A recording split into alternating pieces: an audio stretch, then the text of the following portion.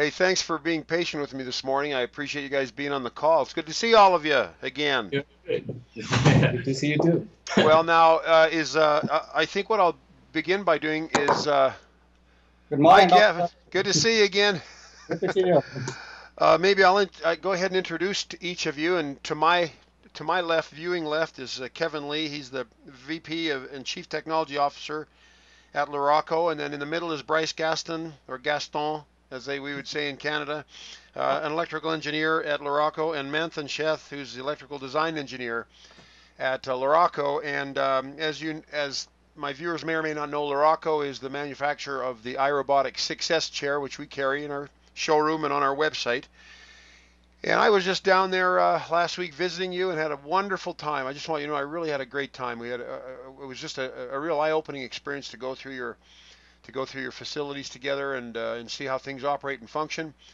Also, it was great to have Vietnamese food at that restaurant. It was just outstanding food too. But welcome. It's good to have you guys here. Thanks for taking time. Anytime. Thank you. Well, what the gist of this conversation today will be to talk about Luraco and about the chair and about some other things that you may feel like you want to discuss in this conversation. But first of all, I thought maybe I could ask a little bit about the history of your company. And Kevin, you might be best suited to this since you're one of the principals. Maybe you could talk a little bit about how Luraco came to be and how you came to this point in your existence now.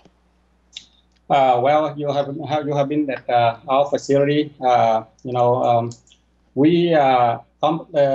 technology was incorporated in 2005. So it's been about 8 years for us now.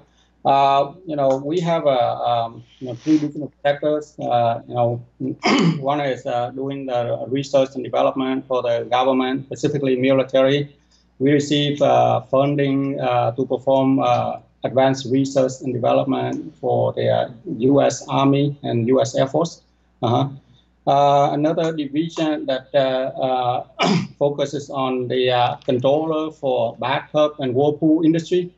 You have seen a catalog, a product line for that when you were here in our showroom.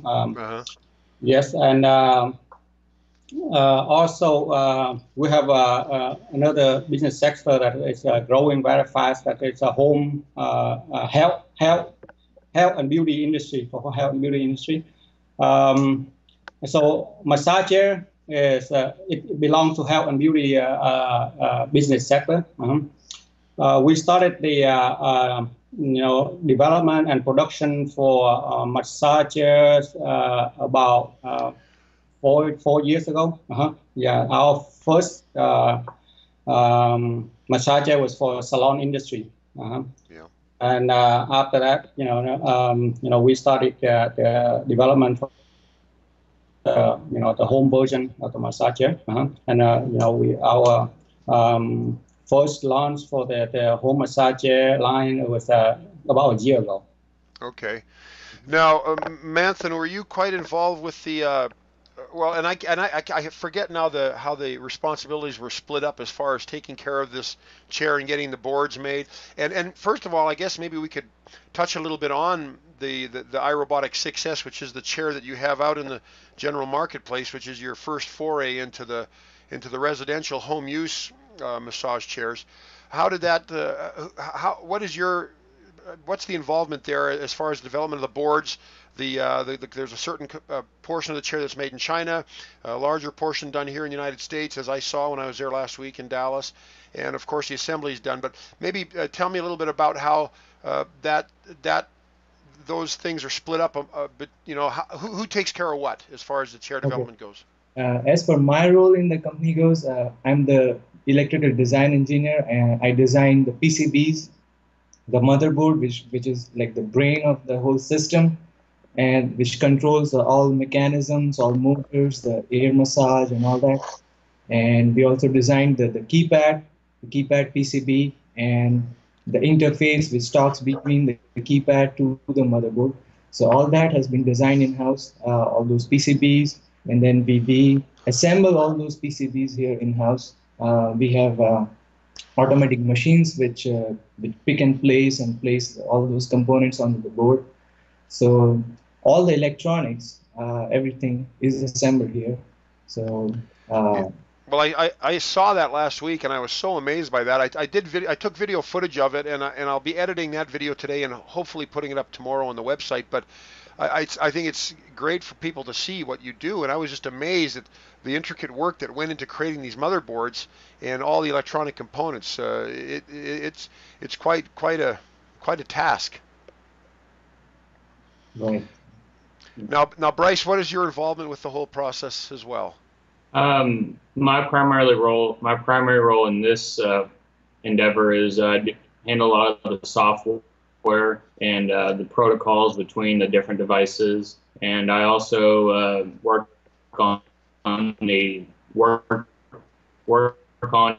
design the Bluetooth applications as far as the hardware and the software for that.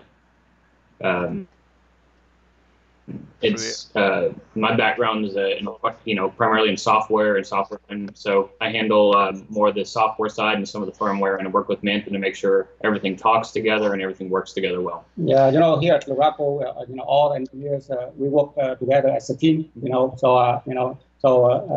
We have a team meeting regularly.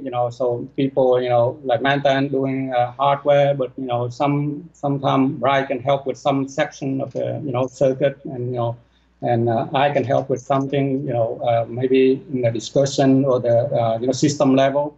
Yeah, we have 3 more engineers who are not here right now. Sandeep is a candidate mechanical engineer. He's a PhD candidate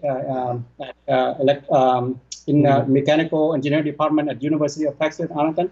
Shiva, he's doing the hardware and software design for us. He has a master's degree in electrical engineer from University of Texas, Dallas. You met Tom. Tom also has a master's degree in electrical engineering, and he used to work with for Nokia for about in research development for mobile phone for about 10 years. So all our technical staff, they all have a master's degree in their field, and I have a PhD in electrical engineering. Well, I think that is such a great point that you're bringing up, Kevin, because you're the only massage chair company that I've met here in the United States that distributes chairs to the U.S. marketplace that actually has engineers that are involved in the production and the assembly and the engineering of the chairs. Most of the other companies it's done back in China, Taiwan, or Japan. You guys, I mean, you're engineers. This isn't like you're not like a bunch of scrubs that like I was when I went from digging ditches to go to school and make a career for myself. You guys, this is your career, this is your profession, and this is and you're well trained in engineering. And I think that's important to understand. People that might second guess you and think that, well, that chair really wasn't assembled or that chair really wasn't manufactured in the United States. I think the fact that you have sounds like 6 engineers on the team working on this chair. I don't understand if the chair is completely made in China and it's brought here to the United States and you're just selling it and saying that it's US made.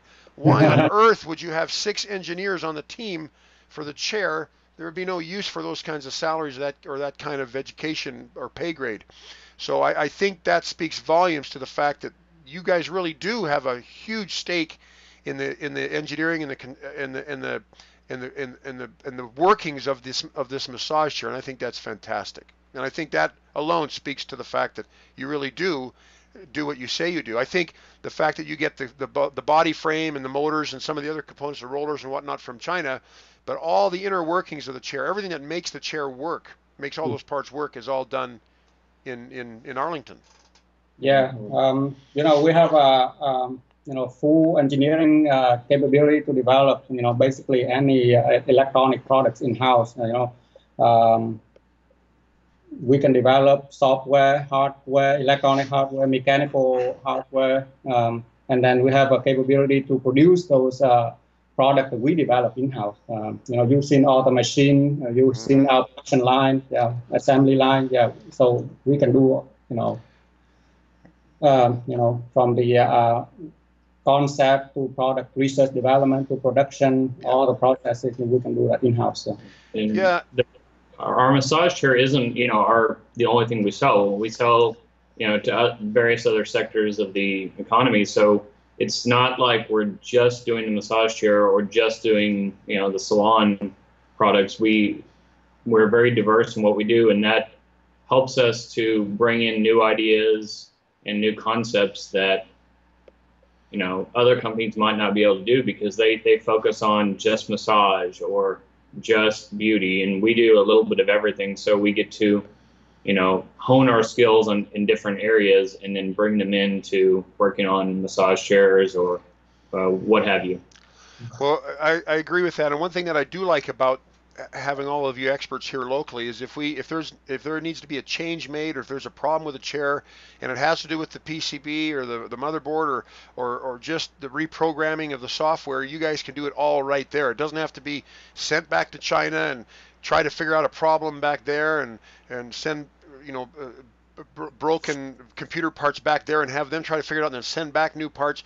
You can diagnose and repair and reproduce everything right there in-house. And I think that is a real advantage for your company. And I just thought of one experience, and Bryce, you may have been the one that was involved in this. When you first sent me the chair, I noticed that the stretch program only had the ottoman going up and down. Yeah. And in our market, having a chair that only has ottoman going up and down is not much of a stretch. You require to have that chair back go up and down in concert with the ottoman. And you were able to make that change, and you upgraded. In Manthan, you came to my showroom and you upgraded the software. Was that something that, Bryce, you had the program, or how did that work? I worked with Manthan to help make sure that the electronics would work like we wanted them to, and then second, I worked with the software so that per your suggestion, the back goes back and the ottoman comes up. And then on the other side, it comes, the back goes back and the ottoman goes down, so that you get a full body stretch rather than just the ottoman going up and down. And it's since we do all the software in house, we have complete control over what goes into the software and what doesn't. So changes like that can happen very, very quickly. Yeah. And also we supply or we can provide the reprogramming capability to distributors, so that in the event there is a software upgrade or a software change, we can send out either our technicians, engineers to reprogram it, or we can even send a box that reprograms it for you with just a simple press of a button. It reprograms the motherboard, and then the chair has the latest firmware.